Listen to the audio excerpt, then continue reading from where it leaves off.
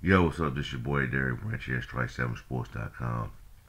And today I want to real quickly recap last night's game between the Memphis Tigers and St. Louis Billikens. Memphis went on the road once again, down 55, to take on the St. Louis Billikens. They fell short, unfortunately, by a score of 90 to 84. Hard-fought game by Memphis. Just came up short in the end. And if you're a Tigers fan and watch this video, you shouldn't feel bad. You shouldn't feel bad.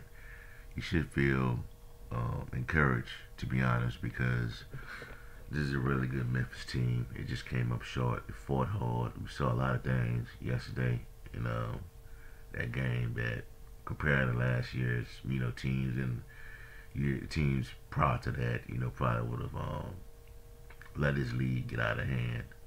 But Memphis fought hard, man, and you know, going into the they started off, with um,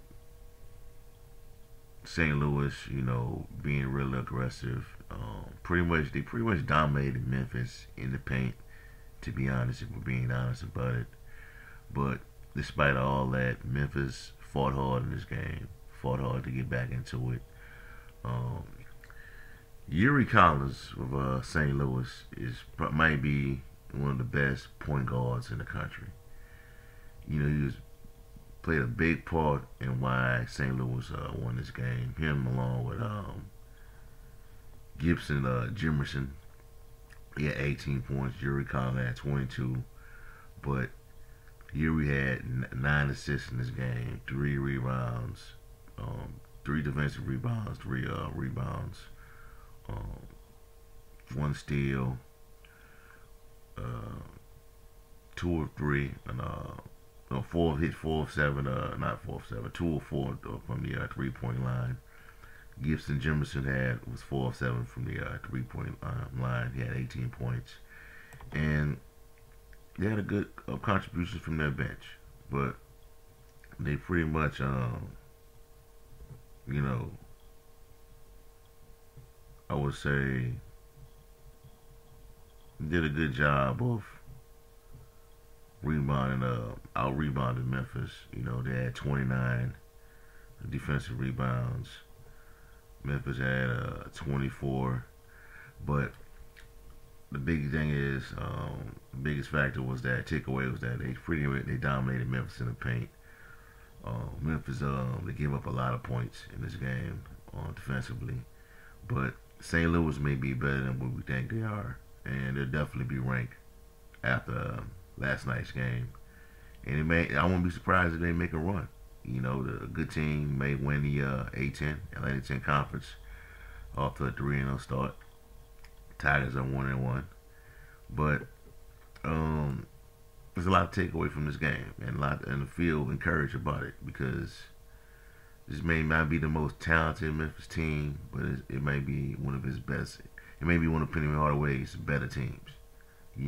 As a team wise, veteran wise, and that may play. That's going. I think this is going to go a long way. And Jonathan Lawson. I know everybody was saying it last night. May need to have more minutes going forward. He was 2 of 3, 3 pointers. Overall, had 8 points. Played 17 minutes. Even we may need more minutes going forward. Jane Hardaway came through last night. Um, didn't have a good game from Lomax. He had 6 assists though, but 3 steals. Scoring the point, we just had 2 points. So it was like a sort of an off night for Alo, but he still came through, played hard. Kendrick Davis had another big night, 18 points, 3 rebounds, two defensive rebounds, 1 block, 1 steal, 4 assists. Uh, Keota Kennedy was huge as well, 10 points. Um, played 21 minutes. You know, 2 defensive rebounds, 2 offensive rebounds. DeAndre Williams right now, I would say between him and Kendrick Davis are the best players on this team. 7 to 9 free throws, 29 minutes, 21 points. 12 rebounds, 3 assists. The guy is just an all-around player right now. Power forward.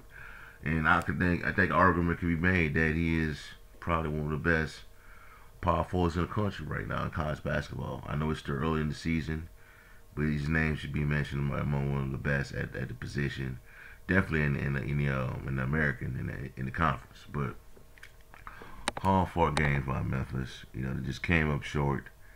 And this is what Penny Hardaway wanted. He wanted the team to, face, stiffer competition outside the conference, and they're getting that. But the thing is, they can't let this go by the wayside and go and limp into conference play with a losing record, with struggling.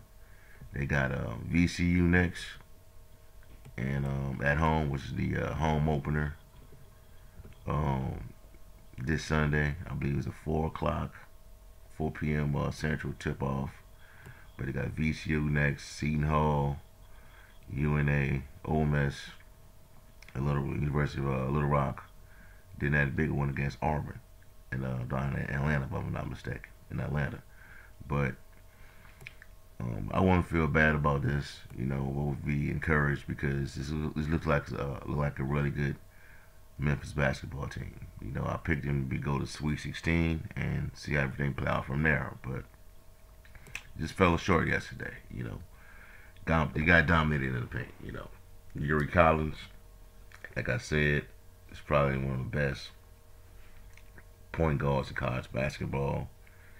22 points combined with Gibson Jimerson's 18 was like a lot. They did a lot. That was a lot. That was enough to hold off Memphis for the most part. But Tigers came roaring back. That thing it was 47-43 going into the half, and I thought the game was going to be lost because down the stretch in the second half, St. Louis built up a huge lead, and when I turned it back on, Memphis had it, close. Had it real close. Could have tied it. I believe it was Kendrick Davis that drove in. He missed the shot.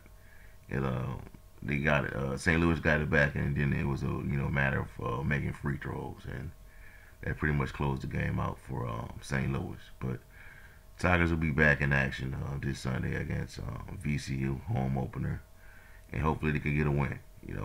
Good team. And you should be encouraged by what you saw last night if you're a Tigers fan. So we'll see how it's going to play out going forward.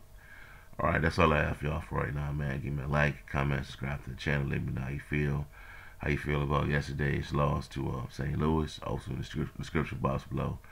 Check out strike7sports.com for the latest content on the Memphis Tigers football, basketball programs, along with the NFL and NBA content. Have a blessed day. Peace. I'm out.